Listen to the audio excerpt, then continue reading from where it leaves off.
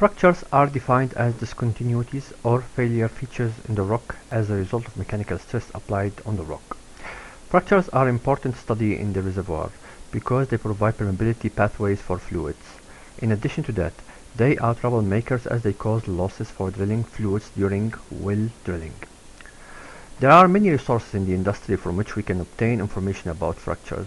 The most common ones are borehole formation image, known as FMI, core sections, and seismic attributes.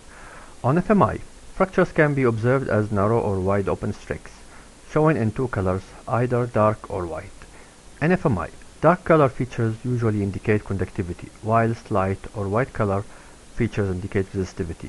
However, FMI is usually a good resource for fracture analysis, hence interpretation. From FMI, we can obtain information about the type of fracture, depth, azimuth, pattern, and morphology. On cores, fractures are clear to observe, so some fracture characteristics can be measured. Sometimes fracturing is severe, so whole core would be damaged. But be careful, that damaged core doesn't mean necessarily it's fractured. You actually need to distinguish between naturally fractured core and damaged core. There are certain factors responsible for bad recovery or damaged cores, such as bad handling, bad coring process, local stress around the well which causes artificial or false fractures, hardness of rock, etc. The other source is seismic. Based on the resolution, there are seismic attributes such as variance and untrack that can detect discontinuities in the surface, which is usually associated with fractures or faults. In this example, untrack attribute shows intensely faulted formation with associated fractures. However, the best resource to provide inclusive information and provide a better resolution for fractures are outcrops. There are several fracture characteristics that can be studied, such as type, depth, strike, length, morphology, aperture, and length. In this slide, I'm showing references to the photos I used for copyright preservation. So what type of fracture data that we need for modeling reservoir? First one is fracture type.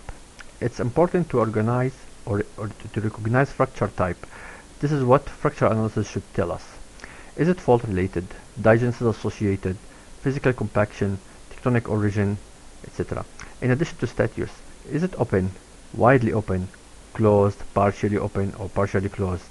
And if it's open, how wide is the aperture? Second, fracture morphology. Do we see individual fracture or a set of fractures or fracture network, swarms, joints, or veins? Third, and important, is depth and azimuth degree of fractures. Depth is the deepest angle relative to the horizontal plane, while azimuth is the angle of fracture plane relative to the north. Fourth is horizontal deviation, which represents the angle by which a fracture plane is deviated from horizontal plane. Now we come to organizing and preparing fracture data after interpretation. We collect the data and place them in Excel sheet, as you can see here. First column is well name, so we have two wells, X and C 122. Second is depth of fracture location.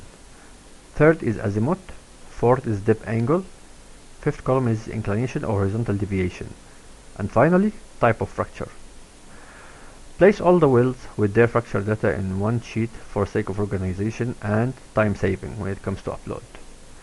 Now, and before you upload the data to our project, you need to save this file in PRN extension by going to File, Save As, Browse, from Save As type, Formatted Text, Space Delimited, type the name of the file, which is fracture data, choose location to save the file, then save.